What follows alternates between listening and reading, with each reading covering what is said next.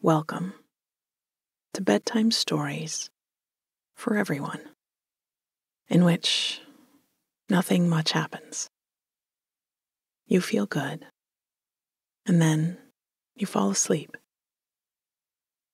I'm Kathryn Nicolai. I write and read all the stories you hear on Nothing Much Happens. Audio engineering is by Bob Wittersheim. We give to a different charity each week, and this week we are giving to sea turtles. They help the sea turtle community connect, grow, and thrive by supporting community-based conservation efforts. Learn more about them in our show notes. I'd like to thank some recent subscribers to our Premium Plus channel. Thank you, Kevin. Thank you, Bettina. Thanks, Alex. And thank you, Caitlin. And if you are a subscriber, and I have never said your name, please know that I thank you. I just can't fit everyone's name into our intro. We really would not be able to continue to do this show without our subscribers. A lot of work goes into making each episode. It's not AI, it's people. And we are grateful that you support people making art and helpful content. If you'd like to join our supporters, go to nothingmuchhappens.com or click on the link in our show notes. Now, here's how this works. I'll tell you a soft, soothing story, and just by listening, you'll shift your brain activity from the wandering tornado of thought that is default mode to the systematic and sleep-appropriate task-positive mode. It might sound fancy or complicated, but it just means paying attention to something can help you fall asleep. I'll tell the story twice, and I'll go a little slower the second time through. If you wake later in the night, don't hesitate to turn an episode right back on. Our story tonight is called Thunder and Lightning, and it's a story about slowing down and getting comfortable as the rain comes down. It's also about cinnamon and clove, a candle's flame reflected in a window pane, a sofa turned into a nest for afternoon napping, and the calm and quiet that comes when Mother Nature takes over. Now snuggle down, friends. Make your own comfort a priority. Maybe it's the first time today that you've really had the space and the time to notice how your body feels and respond to its needs. So get the right pillow in the right spot. Let your muscles soften and relax. And draw a deep breath in through your nose. And sigh from your mouth. Nice. Again, in and out.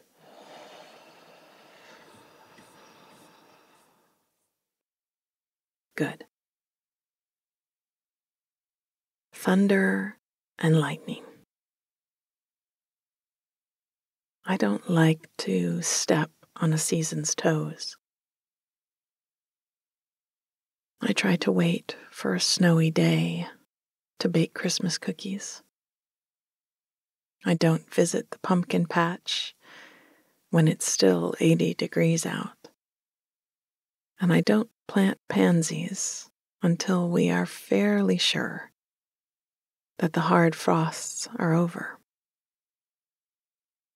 I'm not always patient enough to wait, especially when the pull of a new season is strong. But when I do, what a feeling of harmony. When my need for a day at home lines up with the street closing snowstorm, or my desire for full body vitamin D replenishment lands on a bright, cloudless day to spend sprawled at the beach. So today, when I found myself overstretched from a week full of work and small talk and showing up, when I felt a deep need to be quiet and inside myself, and I began to hear the rain falling outside my window, I sighed with deep, automatic relief. I might have even whispered aloud, "Oh, thank you." I'd been at my desk, my planner open on the blotter in front of me, struggling to switch between a pencil and a pen, both clumsily held in my writing hand. It was something I did at the end of each work week, to look over the week coming up and lay out needful chores and goals, to pencil in some things and ink in others. I was just smoothing the page and jotting down a plan for the following Wednesday, to spend the morning at the library and the afternoon clearing out the shed at the back of the garden, when the rain began. The window beside me was pushed as wide as it would go, and as the drops fell, I noticed the zing in the air of ozone, the scent rising up from the dry grass and dying perennials in the yard. I'd read that lovely smell of petrichor comes from the oils and minerals released from plants, which settle in dry times over stones and soil and pavements, and then are dispersed into the air when struck by raindrops. The compounds changed a bit with the seasons, so this early autumn rain smelled differently from its sister in the spring. This one was spicy and darker, like amber and ashes and pine. And I let it rain in on my sill for a few moments. I slid a ribbon into my journal and closed it for the week and set my pen and pencil down on the desk. I stepped over to feel the breeze and mist coming through. The skies all around the house were dark gray, like curtains pulled across a wide window. I felt my shoulders softening away from my ears and my jaw relaxing. I took a few deep breaths of the fresh, cool air before easing the window shut and walking through the house to close the others. From the hall upstairs, where I climbed into the window seat to nudge one shut. I looked down and spotted my next-door neighbor shaking his umbrella out on his front step. He stopped before going through the door to take his own deep breaths. And I wondered if the whole neighborhood, the whole village, was glad for this rain. By the look of the clouds, there would be lightning and thunder soon. Games would be canceled at the fields by the high school, and the pond in the park at the edge of downtown might swell and run into the walking path. And I guessed that no one minded. Downstairs, I closed the last window and opened a cabinet to take down a big, round mug, a kind for afternoon tea or hot chocolate that held enough to savor for a good long time. In the fridge, I had a beautiful glass bottle bought at the farmer's market. It was chai concentrate, and when I'd sampled it, my arms had been full of bags of tomatoes and red onions, with an awkward stem of Brussels sprouts poking out. I'd been on my way out, sure that my shopping was complete. But when I'd passed the tea stand and smelled the cinnamon and clove, I'd shifted my shopping in my arms and found a way to sip a sample. The man who made it told me it was a family recipe, one that had been handed down to him. It was rich, less sweet than the kind in a coffee shop, with black pepper and cardamom, and it warmed me through. I'd had to have a bottle to take home, and now I warmed it on the stove with the same amount of oat milk, letting it steam in the quiet kitchen. When my cup was full, I went into the living room. I needed maximum comfort today. I needed the rest of this afternoon and well into the evening to be full of my favorite sensations. I already had the sound of the rain, the smell of the chai. Now I needed the sofa to be laid out just right. I pushed the ottoman up against the edge of the sofa so that it almost made a bed. Then went to my bed because I wanted my favorite pillows and my comforter. I plumped them into place, tossing the comforter out over the sofa.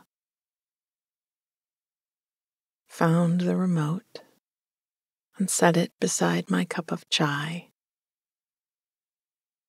and was just about to climb into my nest when I saw a flash of lightning in the backyard. I stepped over to the windows and watched the rain barreling down now, bringing acorns and loose leaves down from the trees to carpet the lawn. I counted slowly, waiting for the rumble. When it came, a slow crescendo of sound rising from somewhere out there. I was at 17. I remembered to divide by 5 and estimated that put the strike between 3 and 4 miles away. I was glad to be safe in my house while the storm rolled through. I only had a few lights on. The dark was so soothing to me right now. I didn't want to spoil it. But on my way back to the sofa, I saw the reading lamp beside the bookcase flicker. I paused mid-step, watching the light over the stove likewise guttering. After a moment, everything went out. And then, a few moments later, came back on. And I decided that, well, I really didn't mind losing power today. It might be wise to light a few candles. I took the box of green-tipped Strike Anywheres from the drawer beside the stove and fished a match out. I liked the feeling of the grit on the striking surface, the smell of the antimony as it came to life. I lit the candle on the kitchen windowsill and watched the reflection of its flame flickering in the glass. Beside the sofa was another. It smelled of fallen leaves, raked into piles. And finally, I lit the one by my bed, which was lavender mixed with rosemary. Once the matches were back in the drawer, I climbed into the soft airy that was my sofa. I arranged my pillows, stretched out long with my legs on the ottoman,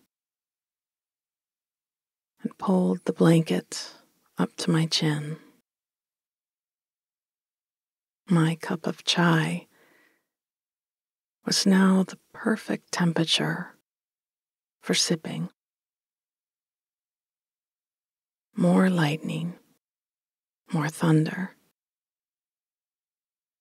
more time curled up in this safe, soft space. I had everything I wanted. Thunder and lightning. I don't like to step on a season's toes. I tried to wait for a snowy day to bake Christmas cookies. I don't visit the pumpkin patch when it's still 80 degrees out. And I don't plant pansies until we're fairly sure that the hard frosts are over. I'm not always patient enough to wait, especially when the pull of a new season is strong. But when I do, what a feeling of harmony when my need for a day at home lines up with a straight closing snowstorm, or my desire for full body vitamin D replenishment lands on a bright, cloudless day to spend sprawled out at the beach. So today, when I found myself overstretched from a week full of work and small talk and showing up, when I felt a deep need to be quiet and inside myself, and I began to hear the rain falling outside my window, I sighed with deep, automatic relief. I might have even whispered aloud, "Oh, thank you." I'd been at my desk, my planner open on the blotter in front of me, struggling to switch between a pencil and a pen, both clumsily held in my writing hand.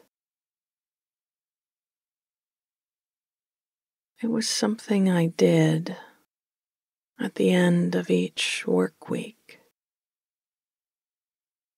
to look over the week coming up and lay out needful chores and goals, to pencil in some things and ink in others. I was smoothing the page and jotting down a plan for the following Wednesday, to spend the morning at the library and the afternoon clearing out the shed at the back of the garden. When the rain began, the window beside me was pushed as wide as it would go, and as the drops fell, I noticed the zing in the air of ozone, the scent rising up from the dry grass and dying perennials in the yard. I'd read that lovely smell of petrichor came from the oils and minerals released from plants, which settle in dry times over stones and soil and pavements, and then are dispersed into the air when struck by raindrops. The compounds changed a bit with the seasons, so this early autumn rain smelled differently from its sister in the spring. This one was spicy and darker, like amber and ashes and pine. And I let it rain in on my sill for a few moments, I slid a ribbon into my journal and closed it for the week, and set my pen and pencil down on the desk. I stepped over to feel the breeze and mist coming through. The skies all around the house were dark gray, like curtains pulled across a wide window. I felt my shoulders softening away from my ears and my jaw relaxing. I took a few deep breaths of the fresh, cool air before easing the window shut and walking through the house to close the others. From the hall upstairs, where I climbed into the window seat to nudge one closed, I looked down and spotted my next door neighbor shaking his umbrella out on his front step. He stopped before going through the door to take his own deep breaths. And I wondered if the whole neighborhood, the whole village, was glad for this rain. By the look of the clouds, there would be lightning and thunder soon. Games would be canceled at the fields by the high school, and the pond in the park at the edge of downtown might swell into the walking path. And I guessed that no one minded. Downstairs, I closed the last window and opened a cabinet to take down a big round mug. The kind for afternoon tea or hot chocolate that held enough to savor for a good long time.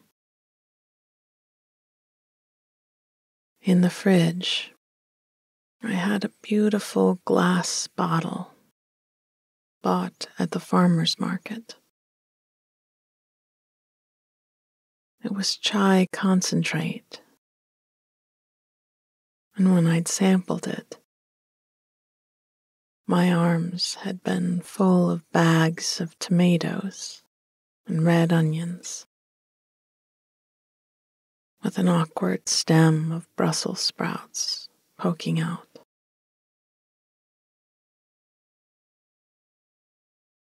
I'd been on my way out, sure that my shopping was complete. But when I'd passed the tea stand and smelled the cinnamon and clove, I'd shifted the shopping in my arms and found a way to sip a sample. The man who made it told me it was a family recipe,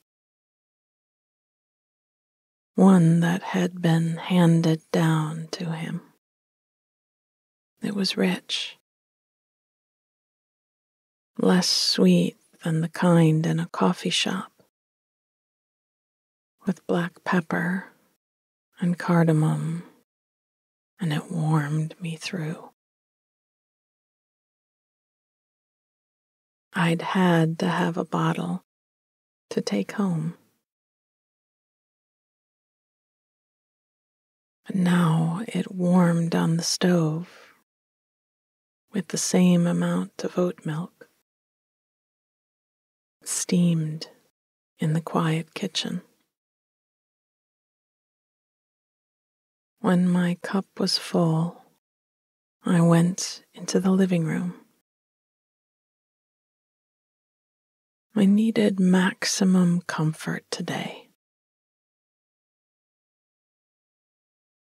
I needed the rest of this afternoon and well into the evening to be full of my favorite sensations. I already had the sound of the rain and the smell of the chai. Now I needed the sofa to be laid out just right. I pushed the ottoman up against the edge of the sofa so that it almost made a bed. Then went to my bed because I wanted my favorite pillows and I wanted my comforter. I plumped them into place, tossing the comforter out over the sofa. Found the remote and set it beside my cup of chai, and was just about to climb into my nest when I saw a flash of lightning in the backyard. I stepped over to the windows and watched the rain. It was barreling down now, bringing acorns and loose leaves down from the trees to carpet the lawn. I counted slowly, waiting for the rumble.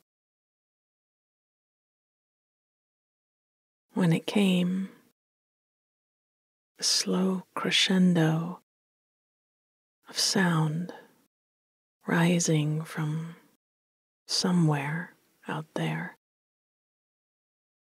I was at 17. I remembered to divide by 5 and estimated that put the strike between 3 and 4 miles away. I was glad to be safe in my house while the storm rolled through. I only had a few lights on. The dark was so soothing to me right now.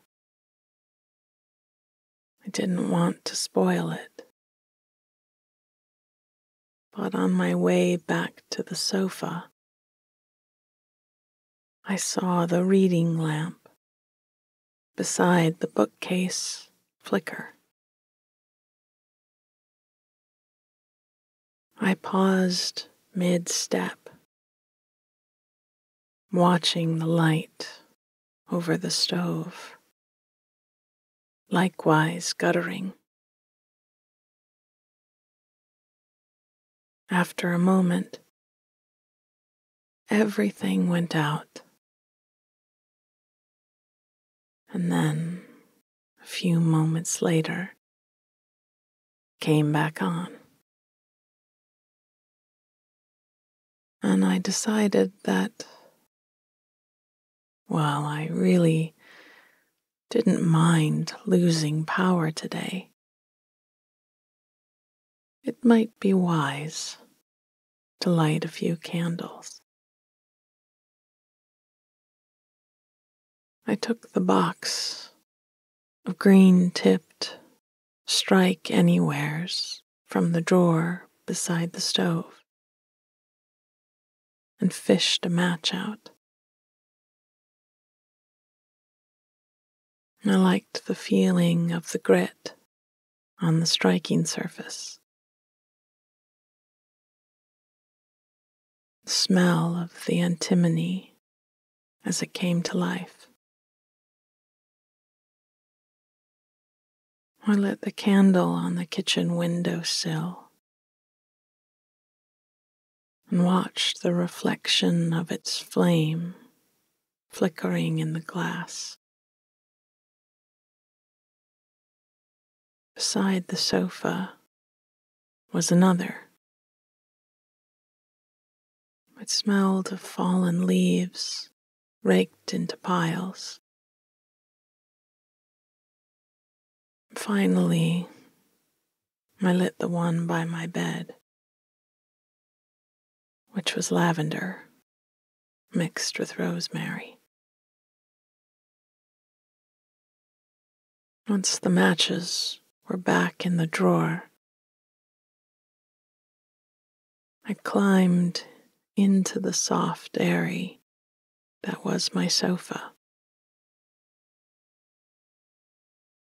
I arranged my pillows, stretched out long with my legs on the ottoman, and pulled the blanket up to my chin. My cup of chai was now the perfect temperature for sipping. More lightning, more thunder,